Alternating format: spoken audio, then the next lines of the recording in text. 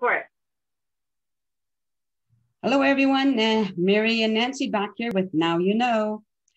So, Mary, what do you have? Anything interesting? I had a busy day. Is that interesting? Sure. Okay, good. I do. I have interesting things about the UK. Okay. Laws in the UK. Do you want to start with whales? Sure. Okay. When a whale or a sturgeon becomes beached, it must be offered up to the reigning monarch. Oh.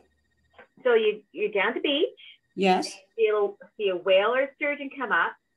You dial the castle and you say, I'd like to offer Queen Elizabeth a whale. Ah.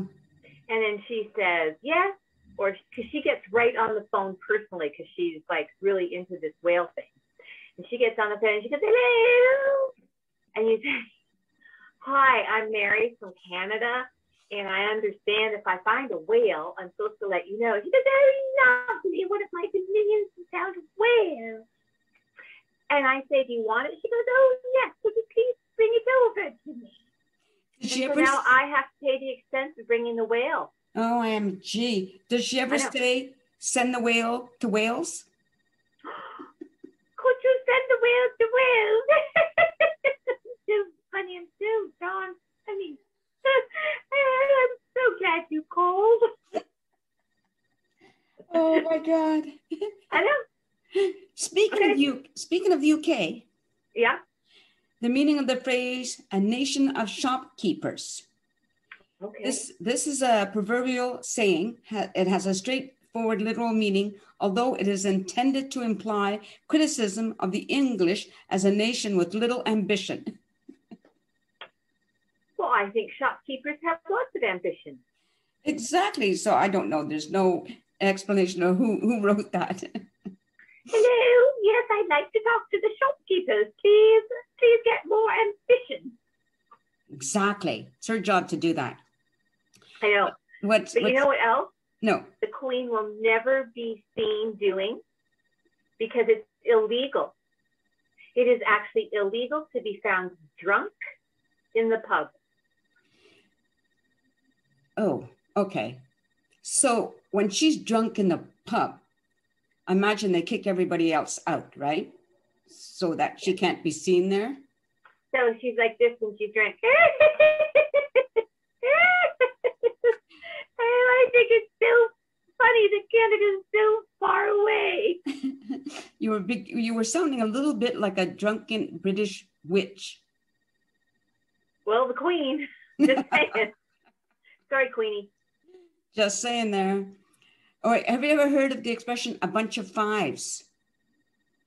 I have not. It's a fist. They give you a bunch of fives. Exactly. I love that one. Oh, Queen, you're bugging me. I'm going to give you a bunch of fives. So here's the thing. You ready for this? Yes. You're in a pub in the UK. You're drunk. Your buddy says, I found a whale. And you say, if you tell anybody about that, I'm going to give you a bunch of fives. Exactly. Cool. It's just, isn't it interesting how it all meshes in together like that? I'm not quite sure where the Queen fits into that, but whatever. Well, yeah, exactly. Whatever. Nancy? What? When you're in England, yes, don't ever carry a plank of wood along the pavement. Oh, okay. Okay, so like, you got a big piece of plank of wood and you go, how do I get that down the street? You can't carry it because that is illegal, especially if you're going to take it to a pub and get drunk next to a whale. My goodness. They're mean there. They're just darn right mean. I know they are mean. They are mean. Gosh. You know what? Go ahead. Go ahead. I just wanted to tell you, a few weeks back, we talked about in Newfoundland, where it was illegal to herd your cows down the road after 8 a.m. Yes. It's also illegal to walk your cows down the street in daylight in England. Oh my gosh. Well, what did they do? So that's where it came from, because we're always saying, where did that ridiculous laws come from? we found it. And Newfoundland had to adopt the same rule. What the heck is wrong with them? Well, they were British colonies way longer than we were. Well, yeah, but that's no excuse. Oh, okay. Gosh. All right. Okay, here's one. A fish rots from the head down. I've heard that one. Do you know? It's back to the whale. I don't think so. Oh, okay. Because, you know, it's an euphemism. I'm having trouble with that word. An euphemism way of expressing the benefits of sex. What? Yes, seriously, I don't know. It makes no sense to me whatsoever. Because I always understood it to mean that if the head of a company or a country or something like that, the head of that organization is bad, then everything underneath it would rot. Yeah. That's what I understood it. One of the things that says, a little of what you fancy does you good. It's just weird. I don't know. It's all mixed up together. Maybe I got it wrong. Maybe I copied parts of one thing and part of another.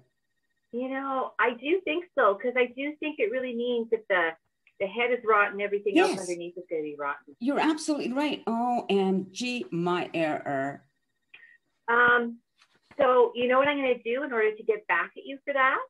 And this is illegal in England as well. Since 1839, it is against the law to knock on somebody's front door and run away.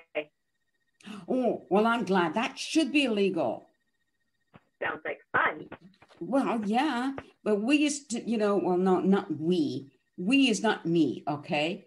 Is you just get some chewing gum and stick it on somebody's doorbell and then run away. Why do you stick it on their doorbell?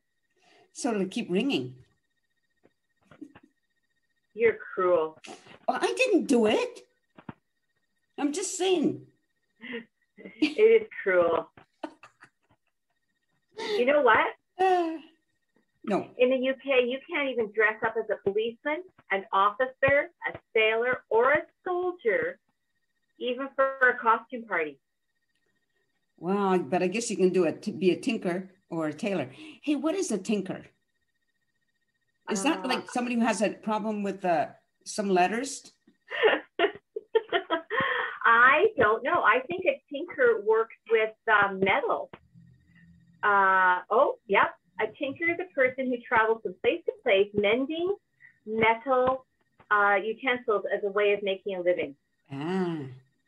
A profession that's gone by the wayside, I believe. Should we bring it back? Well, yes, you go for it, Mary.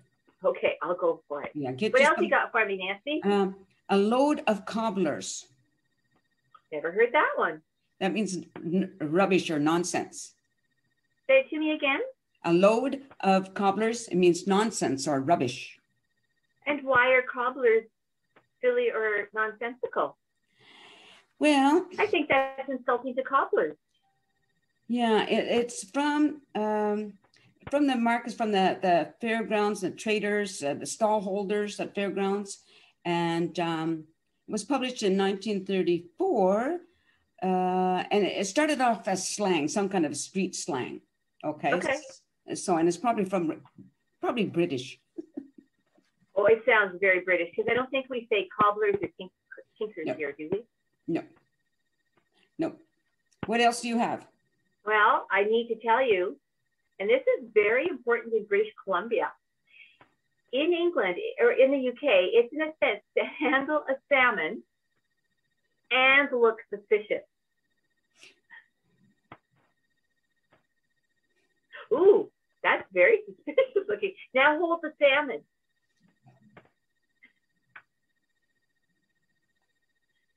I don't know. I mean, how? Okay, so, but you could steal it and look really nice and innocent. No, it doesn't say anything about stealing it. It just says about handling it. Yeah, but why would you handle it while looking suspicious? You know, so to me, that implies that you stole it or something, or you're trying to steal it. You're making an assumption there. I am, totally. Like you're looking suspicious, so you're thinking about maybe stealing it, you know? Maybe. Probably happens at a fish market somewhere, right? don't know. I don't know. I've got one more only. Okay. A pig in a poke. Yeah. I heard that one, but I didn't really understand the meaning before. It's an offer or deal that is foolishly accepted without being examined first. Yeah. You That knew makes sense. Okay. Yes. Well, I didn't know that. Well, because you probably haven't really poked a pig lately. Oh, true. That's true. I like you can't make a silk purse out of a sow's ear. Yeah, I've heard that one. Yeah. Or when pigs fly. Yeah. Yeah. Do pigs ever fly? I personally have never, ever seen a pig fly. I haven't either. Even so that's when I resort back to blue moon. But now we're getting blue moon. Yes, we are. Well, who knew? Well, it says you do get a blue moon once in a blue moon. Once you get one every few months or something like that. Few months? Every 3 months or 2 months or something. Certain times I don't remember now, Mary, but we did discuss that at one time. We did. Yes, we did. Now we're supposed to remember these things, you know? Okay, so a seasonal blue moon takes place slightly less frequently than monthly blue moons. In the okay, a blue moon occurs roughly every 2 or 3 years. Oh, 2 or 3 years, and I said months. Yeah, what's a month, a year? I was close, right? I mean, it takes so place. I've got one more pig thing to close us off with, since we were on the pig thing. Okay. We were on a pig thing. In the UK, it is against the law to have a pigsty at the front of your house. To have a pig what? A pigsty. A sty.